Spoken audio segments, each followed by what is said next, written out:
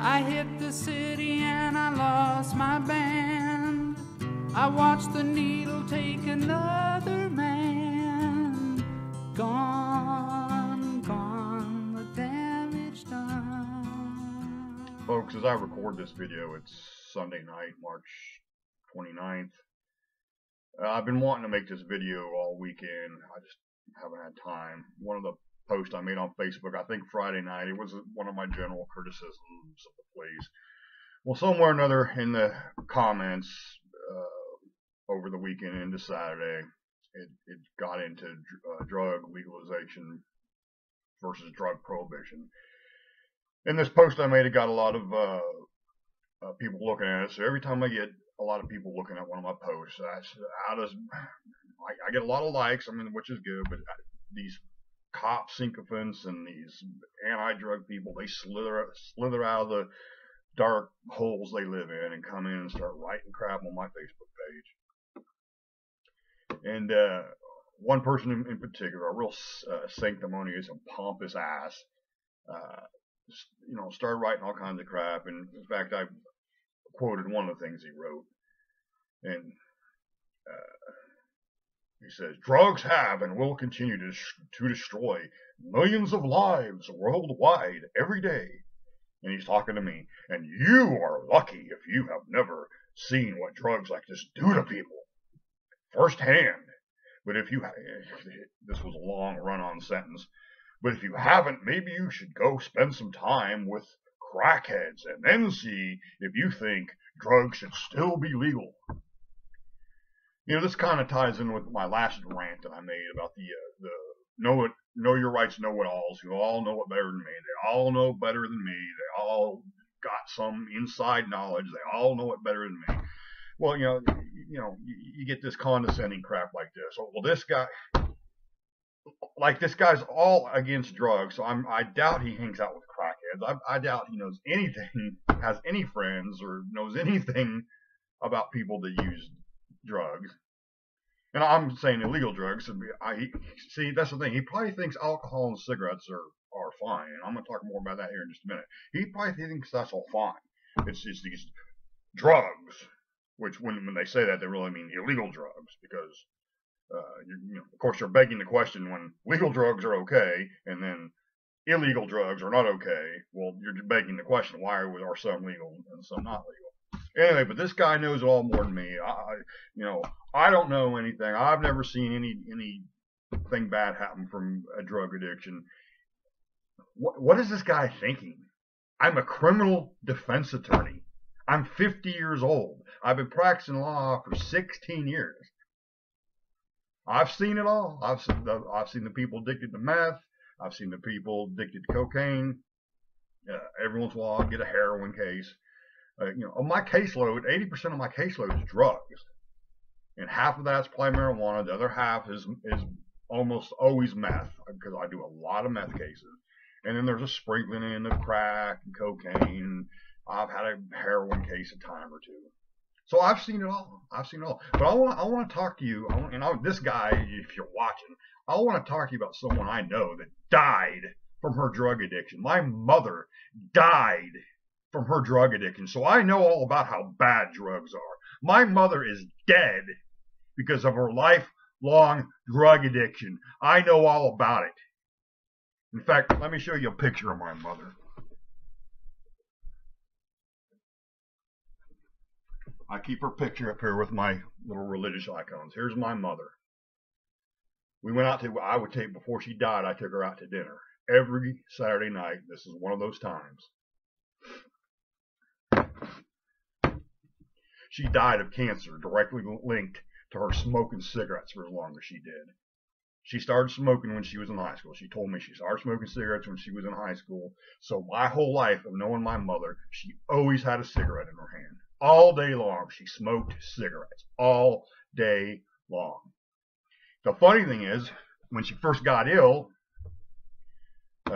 actually, I think it was a year or two before she first got cancer, she quit smoking, just cold turkey quit smoking. And I guess for her last 10 years of her life were drug-free, cigarette-free. But the damage had already been done because it was only a few years after she quit smoking that she got cancer the first time. Anyway, I saw my mother die. She got cancer once, she got cancer twice, and then the third time she was dead. It took, once we figured out something was wrong, she died about 3 weeks later, and I watched it all. And I saw my mother die, and she's just as dead as anybody who died from meth, heroin, cocaine, or any other drug. See, guys like this sanctimonious pumping ass, they're going to say, oh, well, cigarettes, oh, that's different. Oh, is it different? Is my mother's death any different than anybody who died from any drug? Yeah, tell me it's different, Mr. Pompous ass. Now, would I ever want cigarettes to be illegal? No. Would I rather my mother been locked up in a government cage down there at the prison house for her entire life because she had a drug addiction? Would I have wanted her locked up in a cage? I thought that would have been the better way to handle it. No, I didn't want to see my mother locked in a cage because she was a drug addict. You prohibitionists, you people just make me sick. See, you can't be reasoned with. There's no reason to what your thinking process. All you people know is power and control. And that's all you want. You want power and control over people. You want, through the government, you want to rule over other people's lives because you think you're better than them because you don't use drugs, and you're going to exercise your power and your control over the lives of others. You have no reason. There is no reasoning to. And I tried to make some posts and talk to this guy, and he was just being a complete sanctimonious pumping his ass. So I withdrew from the conversation. I think some of you are still over there arguing with him from that post from Friday night. Well, I'm done. I'm done with these prohibitionists. Again, there's no reason. They can't think. They can't comprehend things. They can't reason. It's all about, power and control. There is no reason to it. It's just, you just want power. You want to rule over other people's lives, and you want to lock people in a cage. You want to take them off the street and lock them in a cage for years and years, sometimes life, because it makes you feel good and powerful that you can exercise your authority over the lives of other people. What is it with these people who want to control other people's lives? I don't understand it. Is it a good thing that some people are addicted to heroin or meth addicts? No. Well, what the answer is to, it ruins you like this. What did he say? Oh, it ruins millions of lives. Oh, well, so what does it do to someone's lives to lock them up in a cage for years and years? I've been practicing law for 15, 16 years now. So I've been in it long enough. I've seen people go off to prison for a meth case. They go off to prison. They're in there 3-4 years. They get out. 2-3 months later, they're arrested again for meth. And then they're caught. Did I say 2-3 years later? I think I meant to say 2 or 3 months. I can think of one guy specifically. In fact, I'll tell you more about this guy. He hires me up, possession of meth case. And I think he had a prior felony. But anyway, it was probably going to be a probation case. We're probably going to get a probation. Well, while he's out on bond, and that case is pending, he gets another meth case. Well, when that happens, you're almost certainly going to get prison time. When you commit a new crime, a new felony, when you're out on probation for a felony, you're almost certainly the DA is going to want prison time. And I think he had another meth case in the past, so that hurt. Didn't help the situation either. So he goes off to prison. He went to prison. I don't know. He's actually spent maybe a year or two. Gets out. 3-4 months later, he's calling me up. He's got another meth case. So how's this locking people up for drug crimes? How's that working out for you, Mr. Sanctimonious, pompous ass? How's that working out for you? I've seen it over these people. They go off to prison. I've had a lot of meth lab cases. They go off to prison. They come back within months. They're right back arrested again. What's the point? What is it solving? Again, it's really not solving anything. And I think these prohibitionists know it doesn't solve anything. Again, they just want power and control. It's all about power and control over other people's lives. They want to reign over other people's lives and tell other people what they can and cannot put in their body. And they probably would, if they could, they probably would like to have the power to tell you what you could put in your mind. So they would like to control what books you can read. And if you read the wrong book, off to prison, lock you up in a cage. What I said, you can't reason with these people, and then you tell these prohibitionists, whether they know this before you tell them or not, I don't know, because it's pretty common knowledge. You tell them, and you tell these people in the United States of America, supposedly the freest country in the entire world, we're supposedly the freest country in the entire world. We lock up more people in prison, both in raw numbers and per capita. We lock more people up than the entire world, than any other country in the entire world. And you tell it to these people, and they're just like, we need to lock more.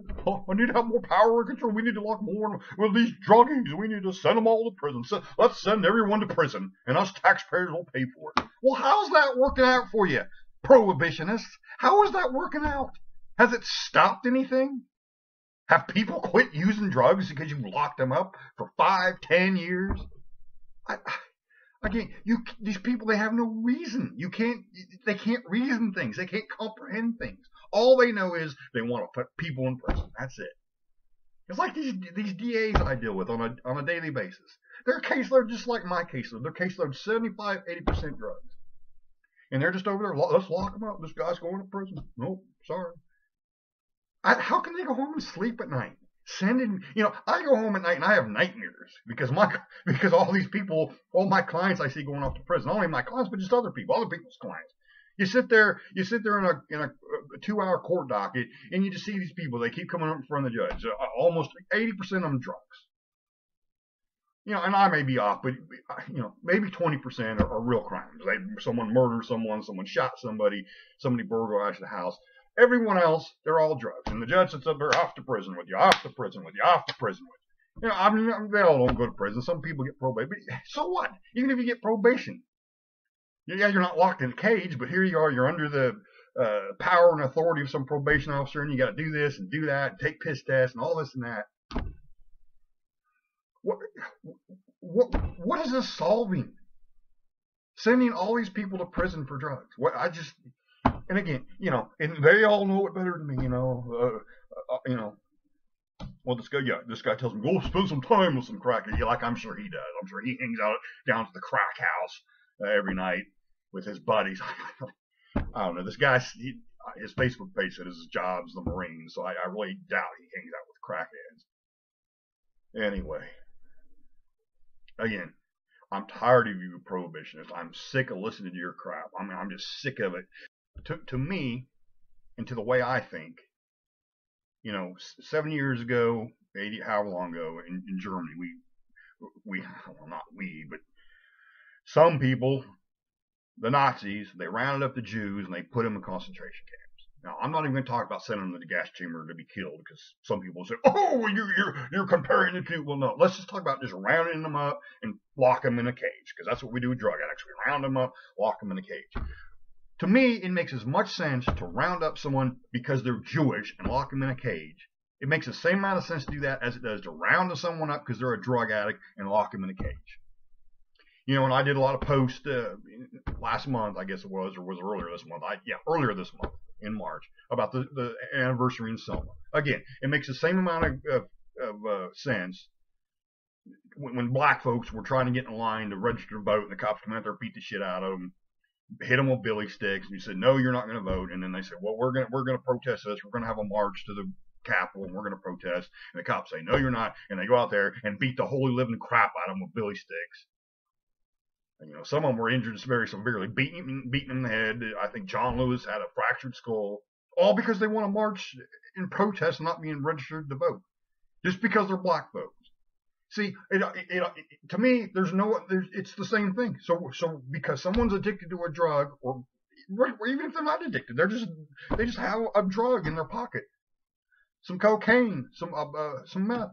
We're gonna lock them up in a cage because of that. I don't understand this thinking. I don't understand this thinking. And something else I want to say when I would talk about my mother. I've had other drug addiction problems in my family. More, there's almost all the people in my family smoke cigarettes. I'm one of the few that don't. We've had alcohol problems in my family. We've had the prescription pill problems. We've had the meth problem. So I know all about it. So don't lecture me, prohibitionists. You should give me some crackheads, and then you'll understand, because you don't know anything and I know it all because I'm better. I know it all. I've had it in my family. I've had close friends, very close friends with drug problems. I know all about it. But my answer is not lock them up in a cage. I don't want my family members locked in a cage for years. We'll deal with the drug problem. We'll deal with it. We don't need them locked in a cage. Why? Or my close friend. I don't want my close friends locked in a cage because they got a drug problem. I'll do anything for my family members or my friends. I'll help them any way I can. But if they don't want help and they want to be a drug addict, then that's the way it's going to be. They don't need to be locked in a cage.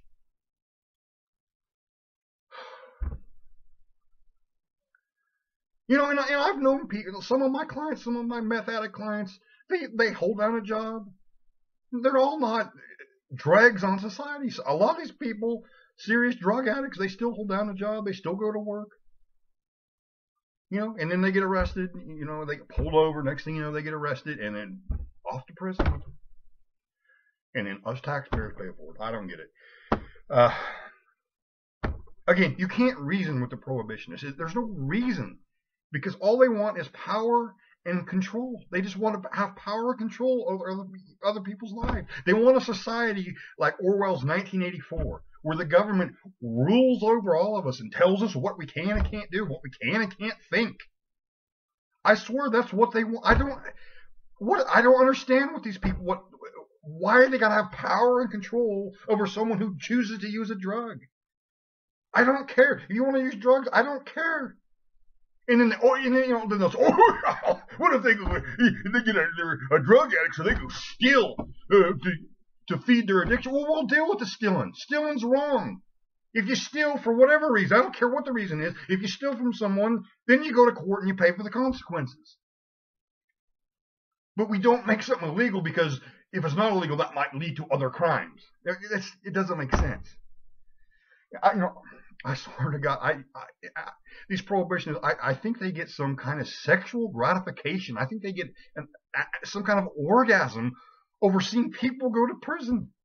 Could you tell these people, the United States locks up more people in the country in the world, and they don't care. They're like, I don't care. Let's send more. We need to make more crimes, and we need to have tougher punishments for drug crimes. I swear to God, I don't understand these people's minds and these DAs down here at the courthouse that just send people to prison. How is that in their mind? How do they feel good about that? How do they feel good about that? How do they go home and sleep at night? I don't understand it.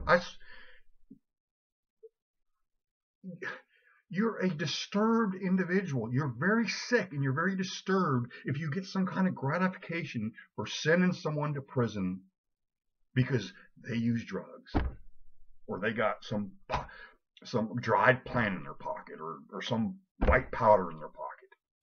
You're disturbed. You're sick. I'm sorry. You don't like it? Well, I have to say that's tough because you're sick. Because you people, you just want power and control over other lives, and when you see people get locked in prison, it gives you some kind of gratification.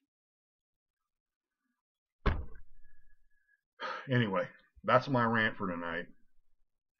Thanks for listening. It won't be my last rant about this because, things aren't getting any better. We're just sending more and more and more people to prison. It's never going to stop. And that's one of my concerns is these prohibitionists and these people that want power and control. I think they make up about 50% of the population, maybe even more, 50%. That's a problem. When you got 50% of the population that wants to have power and control over everyone's life, over the lives of everyone else, you got a problem. Because it's not just about drugs. They want power and control. They want to control us to every extent they can. If they don't agree with it, well, by God, you're not going to do it, and if you do it, you're going to prison. You know. Anyway, that's my rant for tonight, folks. Thanks for listening. I sing And, the song because see you I later. love the man. I know that some of you don't understand. Milk blood to keep from running out. I've seen